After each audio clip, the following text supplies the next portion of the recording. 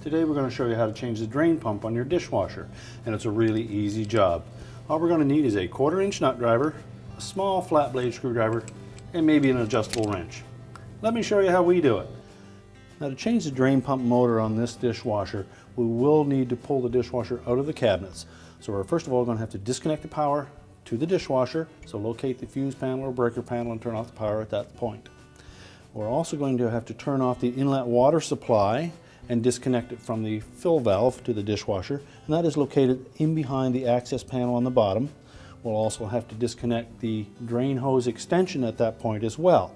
So we'll start by taking our 1/4-inch nut driver, and we'll remove the 2 screws at the front and remove that access panel so that we can disconnect the water supply and the electrical supply.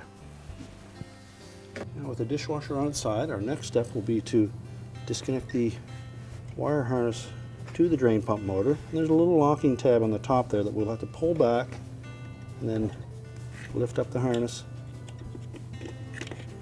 and disconnect it. And next we'll have to remove the clamp that holds the drain hose to the pump body. We don't need to take the drain hose off, just the clamp.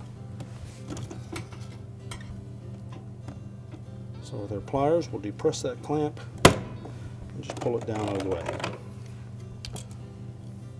Now, there's a little locking tab at the back side of this motor that engages onto the housing, a little tab on the housing. So we're going to depress that little locking tab, and then we're going to rotate that motor counterclockwise about 90 degrees.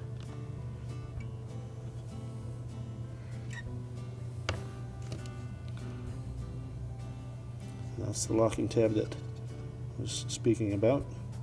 Once we've rotated it 90 degrees, we can lift it completely out of the main pump housing and discard the old motor. And we'll take our new one, and it's a good idea to lubricate that O-ring that is around the perimeter and make sure that the inner surface of the pump body is clean and free of any crud or debris.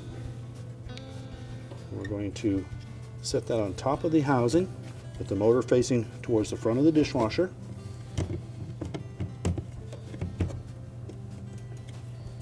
Press it firmly down into the opening, and then we're going to rotate it clockwise, and it will engage the hooks around there, and the little locking tab will snap into position once it's fully turned the 90 degrees. Now, next we will reinstall the clamp.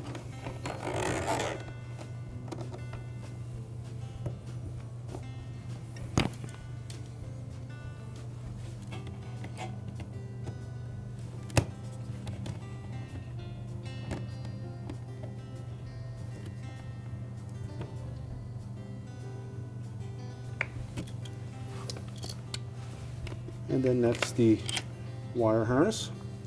And then the new pump motor has rotated that connection 90 degrees. There's lots of length in the wire leads, so it will fit nicely. Simply line it up, snap it into position. The wires will point towards the center of the motor, and the locking tab should engage. Now we're ready to stand the dishwasher back up and reconnect it. We've replaced the access panel, so we're now ready to turn the water supply back on and the electricity back on, and our repair is complete.